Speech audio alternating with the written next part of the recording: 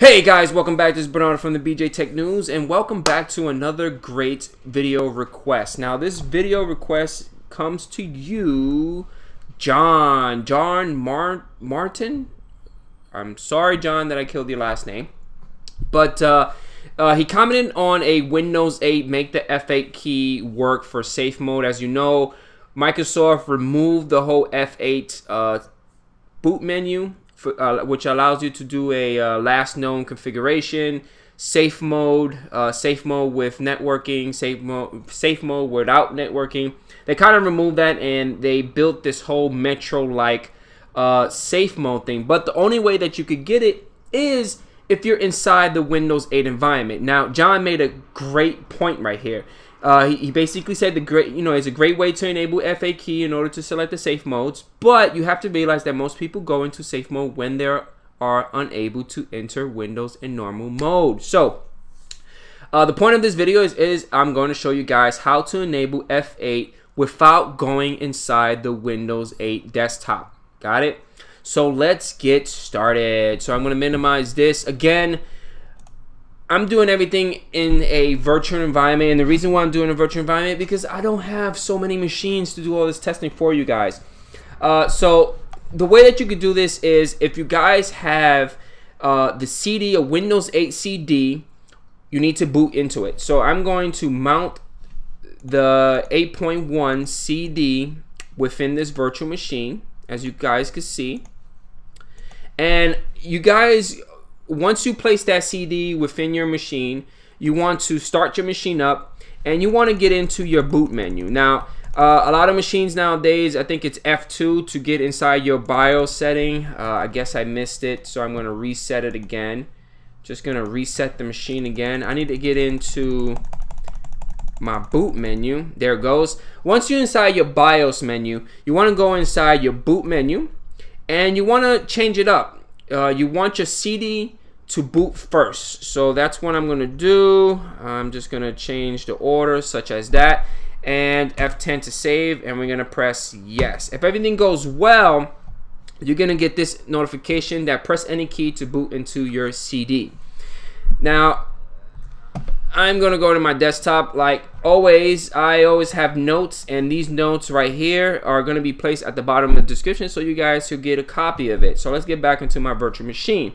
Now, the whole purpose of this is that you want to get into the repair mode of your machine.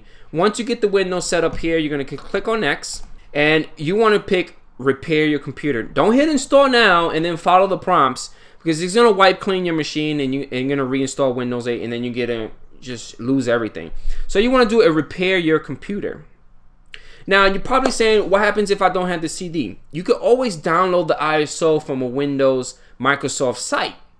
Download the ISO, burn it to a DVD, use that. Again, it's a free download. The only way that you could actually authenticate it if you get a serial number, right? Just get a free 30-day trial CD, boot from it, get into this, and you want to get into the troubleshoot option, advanced options, and you want to do a command prompt. Yes, you want to do a command prompt. Now, I'm going to put this machine to the side right here, and I'm going to double click on my notes.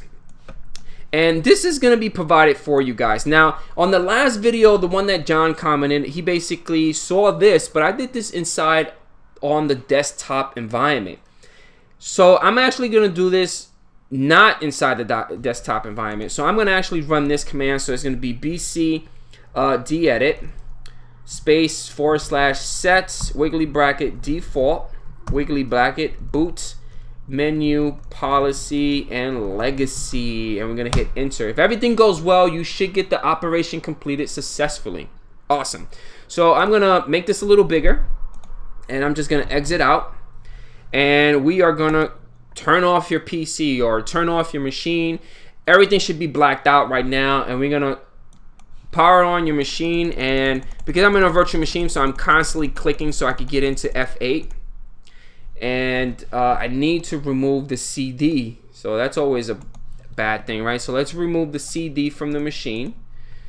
Yep, let's remove the CD from the machine, and let's restart again.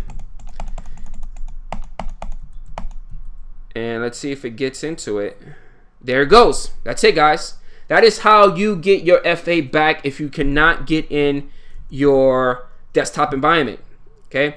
Hopefully this works out for you guys. If you guys have any questions, leave them at the bottom of the comment section.